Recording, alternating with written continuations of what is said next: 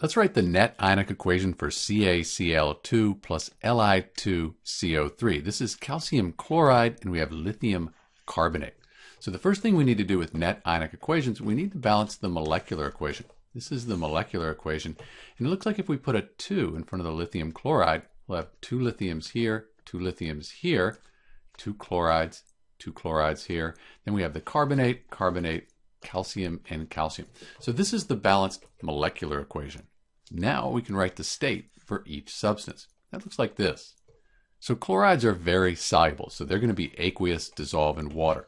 Carbonates in general are insoluble unless they're bonded to a metal from group 1, like lithium. So lithium, since it's in group 1, this is going to be a soluble compound.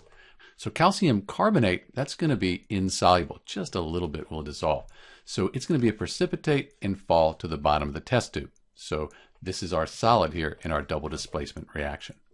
Now we can split the strong electrolytes into their ions for the complete ionic equation. And that looks like this.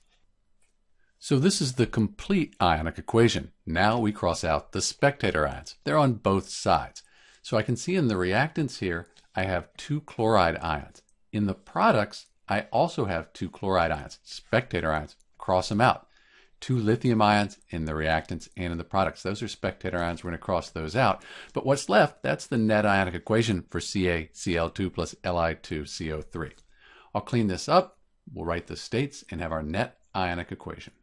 So this is the balanced net ionic equation for calcium chloride plus lithium carbonate.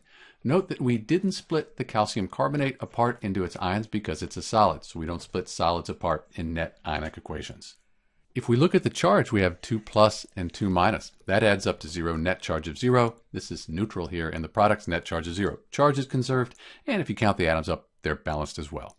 This is Dr. V with the balanced net ionic equation for CaCl2 plus Li2CO3. Thanks for watching.